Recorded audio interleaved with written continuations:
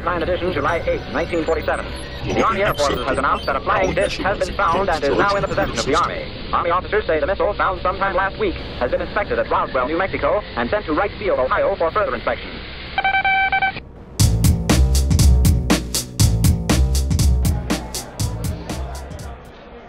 Hey guys, it's Jamie back from MOBICON. We were just talking here with Allan Gilbreath, and he's one of our authors that come every year and talk to us.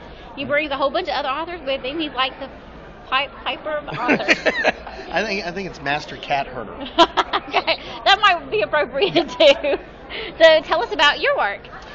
Okay, well, I write the Galen Vampire series of nobody sparkles, everybody gets chewed on, nobody blows up. I believe that vampires are harder to kill than a cockroach in a microwave. They're mean, they're evil, they bite things. They look at you, and it's not a matter of if. It's when. It's when. You're a chicken McNugget. You're just picking a sauce. So, that's my vampires. I also write the Jack Lego Mystery Series and the Inspector Peel Mystery Series. So they are either a grumpy old detective in New Jersey who has to, like, catch demons, or you have a lovely steampunk inspector back in jolly old Victorian England who has to solve crimes. Awesome. So is she hot? Is the steampunk director a she? Is it steampunk detective? No. Oh, frumpy. It's frumpy. Old, frumpy, male, very, stodgy. Okay, well, yeah. But he does have a very hot sidekick. He's got a lovely Scottish, gentleman awesome. named Duncan who solves all of his gadgetry problems. Gotcha. For him, he's got a grease monkey. He's got a hot grease monkey. There you go. You know us ladies. We love Scottish men. We love a guy with an accent and a kilt. Yeah. Something about being kilted. I don't know. That's right. Kilts are awesome. Every guy should own a kilt. I'm just saying. No. no, they shouldn't. No. Okay, there might be a few, but the majority of them can do with it. That's true. So which is your latest book? Okay, well, latest was the short story collection, okay, in which all of the award-winning stuff is in there, all the detective series stuff is in there, and a couple of bonus features. The bonus features. And hopefully by this fall, I will have the third book for the Galen Vampire series out, finished, and done. It'll be called Final Kiss. Okay, so it's a trilogy. Yeah, I hope. Right now it's going to be a trilogy. I don't want it to be a Piers Anthony trilogy, which is 9 books. Yeah. I'll be happy at 3. At 3. It's just, you hope after 3 it quits talking to you and says, "Don't talk to me, you're done." Well, it's a matter of the fans. Oh, that's true too. Well, what happened to Brenda? You're like, oh. So then you have to write another book. So. Well, that's true. And then your trilogy has 6 books in it now, and there you go. Yep, I can see that. There's a couple others they're like, "I'm done." You're like, really? Yeah. Are you really done? Because, I really did. What about you? I can see. I've done that a lot. People do that. They really get attached to the characters. We do. Us readers do. We do. We get attached. It's, like when I wrote the Jack Lego mysteries, it was supposed to be a one-time story. And he got such a huge response. Everyone's like, well, what is he going to do next? What is he going to do next? Well, I guess he's going to go catch a crocodile woman. Yeah, that's what's going to happen next. That sounds like a great idea. Why not? Next thing I know, I'm writing a story in Mystic, New Jersey about a crocodile woman eating people. And then, so the next evil demon does, little fairies that stole jewels out of cases, and they won't go away. Cat burglars that actually weren't cats. They were fairies. They were thieving fairies. They were thieving fairies. They were robbing a museum blind. That's awesome. So why don't you tell advice for new authors or young authors or authors out there that are just frustrated? Oh, that would be 99.9% of all authors out there, frustrated authors. Advice to get into the business: keep writing. Don't stop. Keep writing. Never throw your work away. Really, there's nothing you've written that can't be fixed. Learn, fix, edit. Edit. That's really the secret. It's just you keep at it.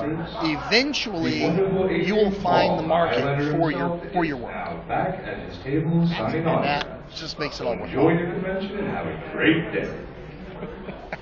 Are they done? I think they might be done. Okay. Okay. So just keep writing. In other words, summarize that. We're going to keep writing and don't give up and don't throw anything away. Well, a lot of writers get frustrated. Like, oh, this will never work.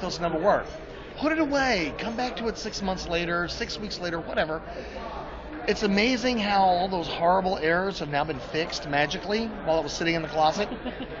Because they're now not so bad. Because the fairy's in it. Yeah, well, and they turn around and you read through it and suddenly you go, oh, well, all I got to do is this, this, and this, and now my story's back on track. Okay. So I think people put too much pressure on themselves. And another thing, you cannot write a book as a grown-up. Just to think like a kid? You cannot, because grown-ups have to finish something the first try. You have to start here and have to be done here. And a book just doesn't work like that. It's layers and layers and layers of going back and rewriting and looking at it again and fixing it. So dive in, take a deep breath, relax. It's just a book. And people get, they get so tense. Just relax. It's just supposed work to be on fun, it. right? No, writing really kind of sucks. It's not that much fun. What's writing is getting done, getting the letter back from a publisher saying we'll buy it, getting a check. That's fun. Oh, gotcha. Okay. I tell people, look forward to going to that next convention. We're trying to find your people. People are looking at it going, I'll buy your book. That's the fun part. Writing, you do a lot of sitting. A lot of voices in your head telling you what to do. Then they want to give you medication for all the voices. I didn't. Well, that's why you claim you're a writer. That makes all sense. You could be sitting around a corner just mumbling to yourself, rocking back and forth, and if they'll walk by, and somebody go, it's okay, she's a writer, it's okay. They're like that. It's okay. Adorable. Yeah. Awesome. You can blame everything on being a writer. Good to know. Yeah. Well, I might need to change professions, guys. Yeah. Now, you want a lot of fun? Take 3 or 4 writers out to dinner and see how the conversation can clear the tables away from you. We might have to try that. There's nothing like sitting down to dinner with 3 mystery writers and discussing how would you kill somebody with this dinner? What would you put in it? How would you serve it? How long would they live? We have people at close tables get nervous. They move away. They start going. Check, please. We need to leave. I don't think somebody at the next table is going to make it out of here. So we want to get out before the cops get here. I love being a writer. Yeah, that's awesome. Stop laughing. That's so funny. I can just picture them doing it.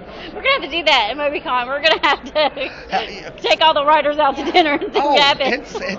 The conversation. Well, all right, now just how much damage does a 4-pound sword do when you whack somebody in the back of the head?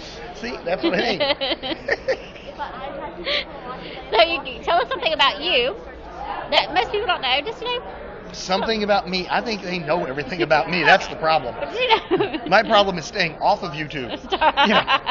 I go home on Monday from cons. I don't check Facebook to see, what my friends have been up to. I check to see what I was up to. Oh, no.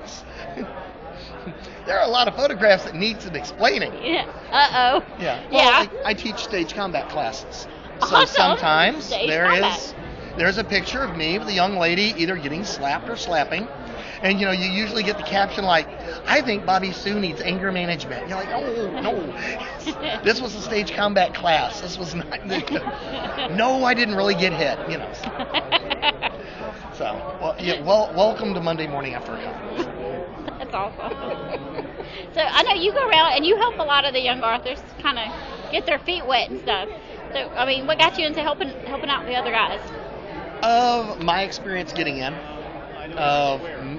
Far longer ago than I'm going to confess. You start trying to get into this business and you discover that it is fairly complex. There are a lot of people that are willing to take your money, tell you whatever it is they need to tell you to take your money, and you still don't really have what you wanted at the end of it. And there's a lot of tricks to this. It's like being in the movies or being a singer, or, being a writer, anything being creative. Once you kind of learn the ropes, it gets a lot more fun. Because now you're not wasting your time, you're not wasting your money, you're not wasting your resources, you're actually working towards a goal. And whether you get published in New York and ever get rich and fabulous, it becomes much more enjoyable when you understand the business. And helping new writers out, giving them a little advice, telling them, you can do this, you really can. Everybody was a new writer. Stephen King was a brand new writer at one point. Stephanie Meyer was a new writer at some point. Everybody wrote that first story. And there is no bigger thrill in this world, if you want to be a writer, than finally seeing your work on paper in somebody's hand. It's awesome. I think everybody that wants to be a writer should have that experience. That's great. So you thought you'd just share all what you learned with the other guys so they didn't have to fight so hard to get there? They're still going to have to hard fight. It's not easy, but it's a lot easier if somebody tells you how not to shoot your pinky toe off. Gotcha. Yeah. No self-destructing. So, it's really easy to do.